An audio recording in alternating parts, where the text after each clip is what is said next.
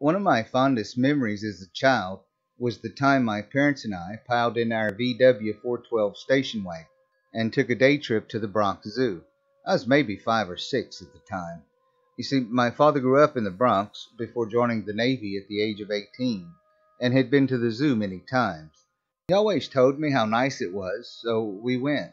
He was stationed at Andrews Air Force Base at that time, and it was about a 4 hour drive. Well, 3.5 the way my father drove. If I remember correctly, we left at about 6 in the morning and arrived about 10, right before it opened. That was my first time ever going to a zoo, and he was right. It was amazing seeing all the animals, the lions, the tigers, the bears. Lions and tigers and bears. Oh my. Sorry about that. Anyway, after we returned home, I was still in awe of what I had seen at the zoo. So much so that I asked my dad if I could decorate my room in zoo animals. He agreed and told me about a TV show called Mutual of Omaha's Wild Kingdom. It's a show that featured video footage of safari animals in their natural habitat. The first time I watched it, I was completely hooked. My father used to let me stay up late on Friday nights to watch it, as I didn't have school the next day. Anyway, my entire room was soon filled with animal decor. You know, a lion comforter on my bed, elephant lamp on my desk, a giraffe rug on the floor. You get the idea, right? Now, given the fact that my father was in the Navy, we moved around a lot. Any Navy brat such as I would know exactly what I'm talking about. My parents and I moved around so much that I went to 13 different schools in 8 years. That was until my father retired from the Navy when I was 12. Every single place that we moved to, I always decorated my room with animal decor and would bug the hell out of my parents until we went to the zoo. Some were close by, while others were sometimes an hour away or more. Anyway, once my father retired, we moved to a small town in Delaware. That's where I went to high school, got my driver's license, bought my first car, kissed my first girl, all that good stuff. I also went to the Salisbury Zoo every chance I got. It was a small zoo about 45 minutes away from where we live, with not too many animals, but it was still a zoo.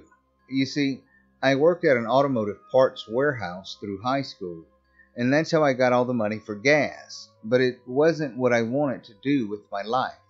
Anyway, after I graduated, I decided I wanted to have a career that dealt with animals. So I got a job working at, well, due to legal issues, I can't tell you the name of the place. I'll just say that the people who work there are very smart when it comes to pets. I quit the warehouse the same day. Anyway, I love that job. Dealing with cats and dogs and other domesticated animals all day was great. My dream job was to work at a zoo, taking care of those animals, but I was never a big fan of school. And you had to have all kinds of degrees and education to work at a zoo. And I didn't want to go through all that. Now, I worked at the store for about 4 years, and when it was announced that the company would be opening 17 new stores in and around the continental United States and was looking for present employees to work at these stores, I volunteered right away. Now, anyone that lives in Delaware knows that there's not much to do there. It's really quite boring at times. Anyway, I just turned 23 and I figured it was about time that I moved out of my parents' place and made a life of my own somewhere. I applied for a position at the store they were building a few states away and got it. Anyway, a week or so before the store was scheduled to open, I closed out my savings account, packed all my stuff, which wasn't much, put it all in my car, kissed my mom goodbye, shook my dad's hand, got in my car and drove there. I was scheduled to work the next day. When I got close to where I was going, I saw a billboard sign that read, "The New Breed Zoo opening soon, 3.4 miles from here," with pictures of zoo animals on it. Cool, I thought. I'll be there opening day. In retrospect, The name should have been a red flag, but at the time, all I saw was the word zoo. Anyway, I rolled into town, found the store, and then went to go and find a place to stay. I ended up renting an above the garage apartment from a nice lady named Stacy who worked at a law firm in town. I unpacked the car and moved in. Water, electric, and cable were all included in the rent, so all I had to do was buy food. I passed a grocery store by the name of Barnaby's on the way into town, so I decided to go there. That place was creepy as hell. It had a really bad vibe, so I just got what I needed and left as fast as I could. Wait a minute. I'm getting way off track here. None of this is relevant to the story. Okay, moving on. Anyway, I had planned on being there at the zoo on opening day, but it didn't work out that way. Given the fact that the store was a brand new store, the store manager had us working 13 days straight to get set up for the store's grand opening. I wasn't able to get to the zoo until about a week and a half after it opened, my first day off. I looked up the zoo on Google Maps and followed the directions it gave me to get there. I arrived a little bit before 8 a.m. and waited in line for it to open. Ahead of me in line was a guy wearing an Iron Maiden shirt and blue jeans. As I'm an Iron Maiden fan myself, I mentioned that I like his shirt, and then we had a small conversation about which album was the best. He said The Number of the Beast, while I said Peace of Mind. Anyway, the zoo then opened. I walked up to the ticket booth and paid my $19.99, got my hand stamped, and a little blue raffle ticket. "What is this for?" I asked the girl. She was blonde, cute, and a little chubby. "Oh, every 2 hours someone will announce a series of 4-digit numbers. If one of those numbers match the last 4 numbers on your ticket, then you get an advanced look at all the new animals and the new exhibits that the zoo will be offering before anyone else does," she said, smiling. "Oh, okay, cool," I replied. "Good luck," she said. "Thanks," I answered, taking the ticket and walking in. It was a big zoo with free roaming animals and large open areas surrounded by huge iron fences. They could walk right up to it if they wanted to. It was great. I actually got to pet a zebra. I was so excited. Anyway, I walked around for a couple hours looking at it and taking pictures of all the animals. When over the PA system, a soft female voice said, "Hello everyone and welcome to the New Breed Zoo. Our first group of winning numbers for the day are..." I pulled the ticket out of my pocket and held it in my hand and looked at it. The last 4 numbers on my ticket was 3825. The only reason I remembered it is because it spells out my favorite word. She then read off a series of 4-digit numbers. "Dang, not a winner," I said to myself, putting the ticket back in my pocket. "All guests with winning numbers, please report to the Guest Relations Building next to the Lion's Den on the east side of the zoo. You have 10 minutes to do so. Thank you," she said. Anyway, it was like 95 degrees out that day. With the humidity, it made it feel like it was 105. I got a bottle of water from one of the concession stands and sat down on a bench under a tree to drink it. I looked around and realized that the Lion's Den was on my right and Guest Relations was on my left. Now, I'm sure all of you have been to a zoo or an amusement park, basically any business open to the public, and you've seen doors with restricted area, employees only, do not enter, private written on them, right? Well, on the side of the Guest Relations Building was a door marked Authorized Personnel Only. Seconds after the announcement was over, an old man with the gray hair stepped out of the door. He had striking resemblance to Doc Brown from Back to the Future. He wore a white doctor's coat with a stethoscope around his neck, black pants, and a pair of black shoes. He held a clipboard in his left hand, his right arm held tightly against his chest. After a closer look, I realized that he didn't have a hand on his right arm. "Holy shit," I said to myself. After about 10 minutes of standing there, he began to yell, "Anyone with winning tickets, please come this way." He repeated it about 5 or 6 times. A small group of people then began to approach him. I saw the guy in the Iron Maiden t-shirt walk up to him, as well as a soccer mom, a big biker guy, and a suit monkey-looking guy. But you don't care about that, do you? Anyway, a few others walked up as well. The old man greeted them with a smile, took their tickets, and motioned for them to enter the door. They all entered one by one. When the last person entered, the old man looked left and right, I assumed to see if anyone else was watching, which was odd. If they're supposed to be going down there, then why would the old man be looking around? I thought something's not right. He turned his head back around and saw me staring at him. He smiled, nodded his head, waved, then hurried through the door, pulling it shut behind him. But it didn't shut all the way. From where I was sitting, I could see that the door was slightly open.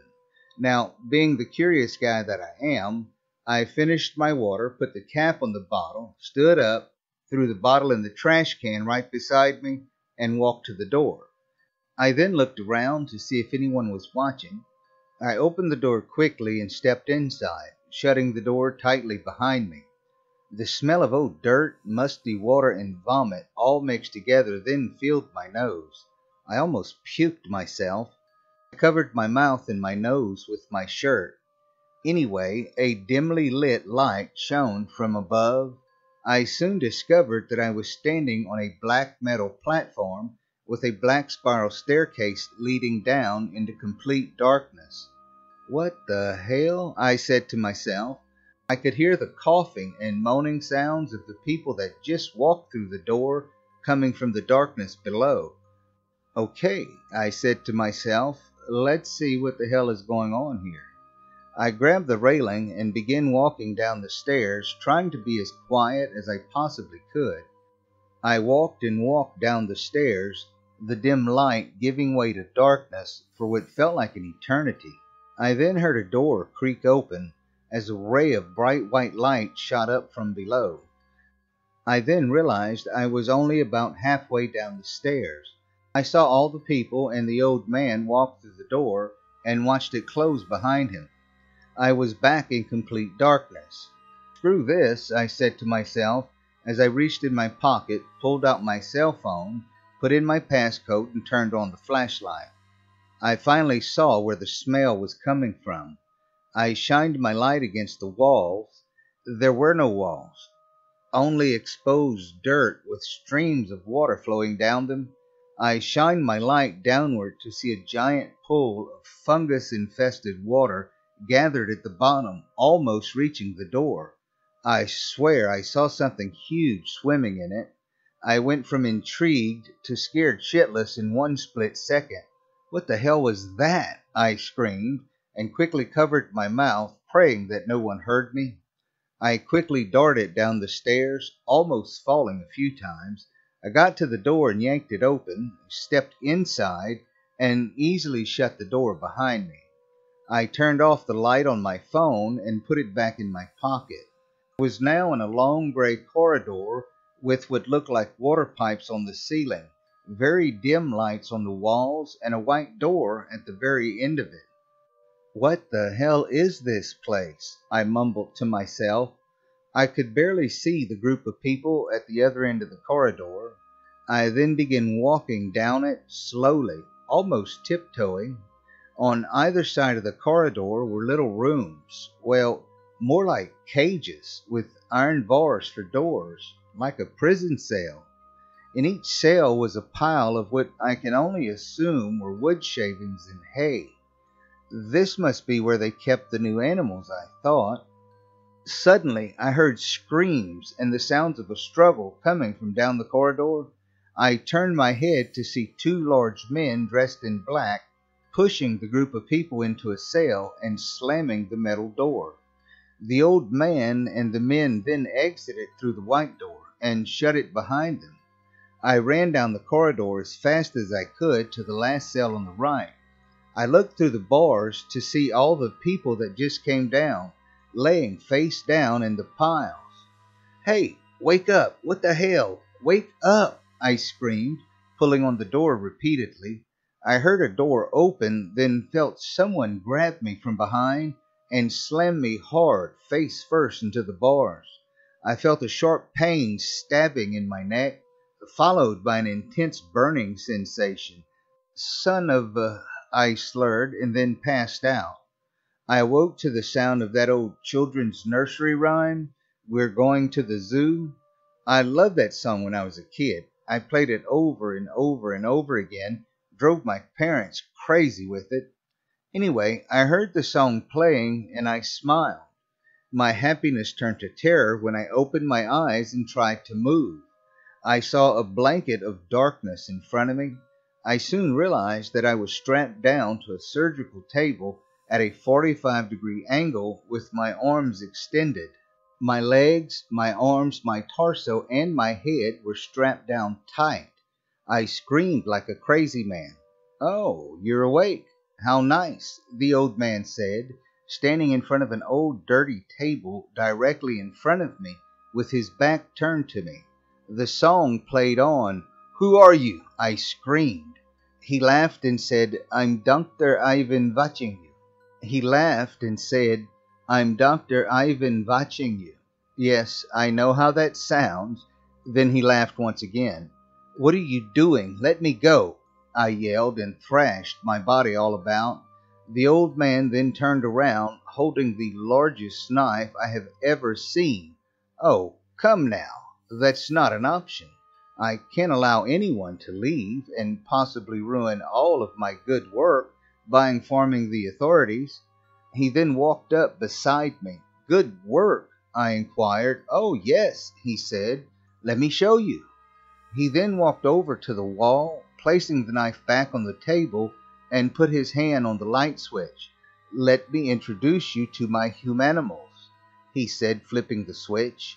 The darkness that stood before me then began to light up from a large fluorescent light fixtures dangling from the ceiling.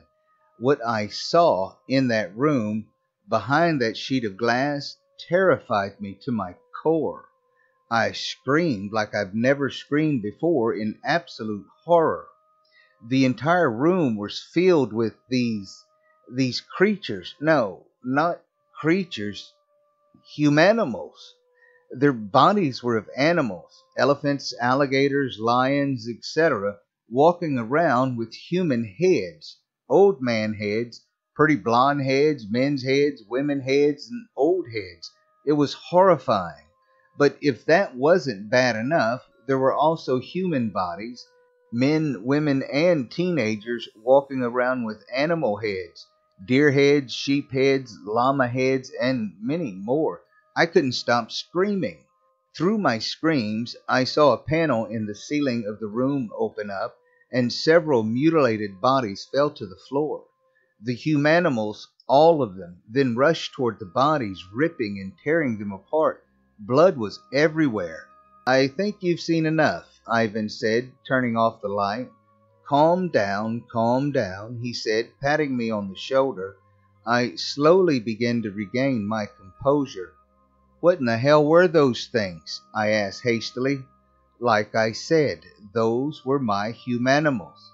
Part human, part animal," he responded. "Is that what you're going to do to me and that group of people in the cell?" I asked. "I'm not quite sure. That all depends on how they do on the test," he answered. "What test?" I asked, a little calmer. He then walked over to the table and pressed the stop button on the tape deck. The song then stopped playing. He walked back to me and said, "Well, it's what I call a common sense test. You see, most people nowadays lack common sense. They're always doing stupid things, making bad decisions that get them hurt or cause injuries to others. Or they're just plain stupid, like believing that a zoo would keep new animals and exhibits underground in this god-forsaken cesspool. How stupid is that?" he said. "Most people fail and are turned into my little creations, but some of them pass and are given a choice." "Screw you and screw your stupid test. Let me out of here," I screamed. "Easy, easy, easy there," he replied, tapping my shoulder once again. "You've already passed." "How?" I asked. "Well, you're obviously an intelligent man. How else would you have gotten all the way down here without a ticket? I applaud you, he stated, clapping his hands. Now, I only sedated you and restrained you so we could talk. Talk about what? I questioned. Your choice, he answered. Now, even though you passed, you could still resist to be part of my experiment, for which I would have to kill you and feed you to my children, or you can agree to be part of my experiment and come work for me in this zoo. You would have to sign a non-disclosure agreement before doing so, of course. All my employees have agreed to work for me. The bodies used for food are the ones who passed but still resisted, and the ones who failed became, well, you know. So what will it be? He asked. Hold on, it's time to open. Hi, welcome to the New Breed Zoo. One, that'll be $19.99, please. Out of 20, here's your change and your receipt. Which hand would you like stamped? There you go. Have a good time. Oh, hey, don't forget your raffle ticket. We have such wonderful things to show you. Good luck. You obviously know what my choice was, right? I mean, I always wanted to work at a zoo, and now I am. Dreams really do come true. Oh, in case you're wondering, the guy in the Iron Maiden shirt now works the kids' petting zoo. His name's Jamie. We hang out from time to time. The cute blonde chubby girl and I started dating. Her name's Michelle, by the way. I really like her. The big biker guy is now in charge of security. The suit monkey guy, he's now half baboon. Seems fitting, right? The soccer mom now works guest relations. I don't know what happened to the other people. I never saw them again. Ivan isn't really a bad guy, aside from his mad scientist stuff. He pays us well, above minimum wage, gives us free entry to the zoo, and shows us all his new humanimals, if we want to, of course. All the animals used in the experiment have life-threatening injuries or very sick and close to dying, so Ivan gives them a chance at life, according to him. No animals are killed just because. Well, here comes another visitor. I gotta go. Don't forget to stop by and see us sometimes. Have a great day, y'all. Hi, welcome to the New Breed Zoo.